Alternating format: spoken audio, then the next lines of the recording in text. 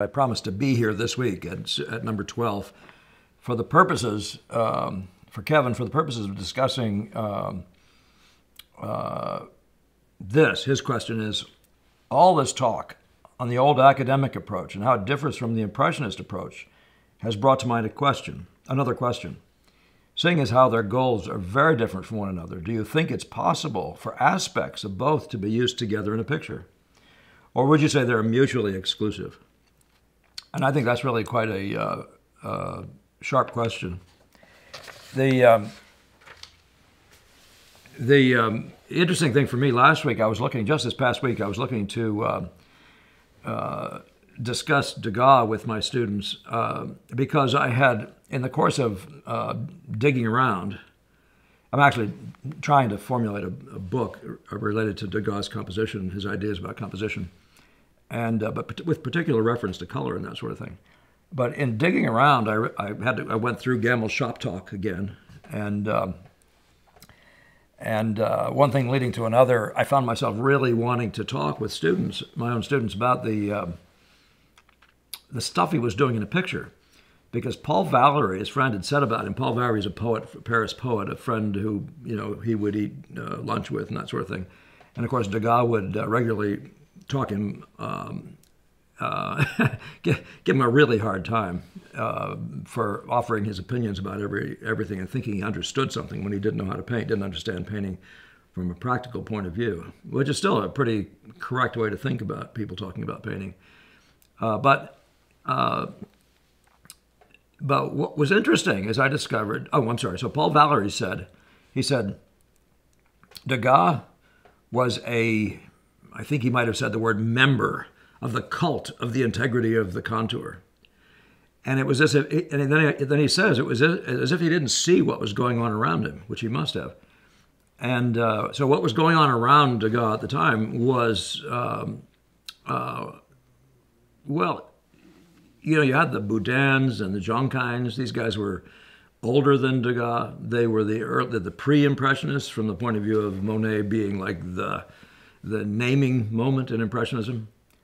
And they're painting differently. They're not painting anymore from the outlines, from the contours, and closing contours. And at one point, Degas describes drawing as what happens between the outlines, between the contours. So as if the whole problem of drawing is modeling. And it's a huge piece of the problem of drawing, a form. But those other gentlemen in the Boston School were working in a different way. And so instead of working with closed outlines, they were working with effects. And they were playing effects off of each other and finding relationships between effects, even to create their drawing. It's hard to explain that in a purely verbal way without looking at pictures. And one of these days, my producer is suggesting that I actually show a picture, and maybe that's a really good one to do, to show a couple pictures maybe side by side of a picture done one way and a picture done the other. But if you take Ang to be the atypical outline-based guy, and it goes right through the Renaissance. I mean, virtually everybody is outline-based. There are hints of something else in people like Tintoretto or, there was another Italian there, whose name I've forgotten, not as big a name. And all that's happening even with Velázquez, the early Velázquez. But Velázquez changes, and it's interesting that the way Velázquez changes is related to this question, but both Millet and Degas say they can't understand. It's hard for them to grasp what Velázquez is doing. And they say it in different ways, but it's very clear that Velázquez is the new guy on the block. There's something going on here. And once you become purely visual, the question is Impressionism, in other words, painting the scene before you from life, your methods change. They inevitably change. And I say they change. Well, if you're painting out of your head, you're really stuck with the problem of having to draw a figure, have a model pose for you, have another model pose, and get these figure drawings done, and then get them into the picture somehow. And then piecing together. But when you're painting from life, like one of those scenes, say, from Velázquez, Las Meninas or Las Alhambras, it's clear that those pictures were set up. Now, it's true that some parts of them were it wasn't impossible. It wasn't likely that he had every person in each of those pictures each time he painted. And that can be managed. But typically, you know, when you're talking Impressionism, you're talking about there's the scenario. That's the whole thing right there already. And your job is to draw forth the beauty. Yes, and so what happens is we see a whole different way of working. What I found really interesting was that Degas did both. And in answer to your question, Kevin, you can do both. But if you look at Degas, where he does both, he looks like he's in conflict with himself. I mean, that's where you got to consider what he's doing. But not necessarily, and not always. And there's a way in which it sort of can work. And I do mean drawing from the outline and filling in, and then other places actually drawing in visual order. But it's an odd thing to do. I mean, when I say that, there's a certain lack of unity in the method. So that's what I'm looking for when you ask that question. I wish I could see this on a screen. So do you think it's possible for both aspects to be united together in the same picture? I don't know of anybody else actually who even, I'd like to say who even tried. But I would like people to look at the passages in Degas, some of his portraits, for example. There are certain areas of the background where he had a pile of papers or some books and something, and it was clear that he was setting that thing up from the look of nature on the spot. And his entire way of working completely switches to visual order thinking. So much so that you would say, oh, Boston School. And then you go to a lot of the later nudes and some of the dance ones. It's clearly working from outlines. And then somewhere in there, he's working from outlines, and he does this visual order stuff. But I want to remind you again that he's piecing it together because the painting itself is pieced together. So at that point, you know, I suppose it's any man's game. And I admire him for what he's doing.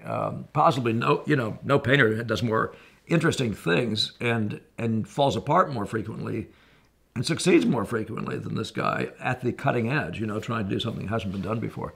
So, but my experience is that Impressionism has a best way. And all I mean by Impressionism, again, is just when you're doing a portrait, when you're doing any scene setting before you where all the elements are there already, and your job is actually to set up the color relations and the spot, you know, the spotting, the arabesque, and the effects and the form and all these things simultaneously. You will approach it differently from doing a series of drawings of all those parts. There's a funny thing that goes on in Ang's, and you could say in some sense that he tries to combine it, but he sets people up and then he draws them, but it looks like he really then sets them up again without the model there, sets something else up, and he then eventually winds up making an imaginative painting out of a portrait. I don't see that Velázquez, even early on, ever did that. His Velázquez portraits were all done from the outlines, which he eventually walked away from. But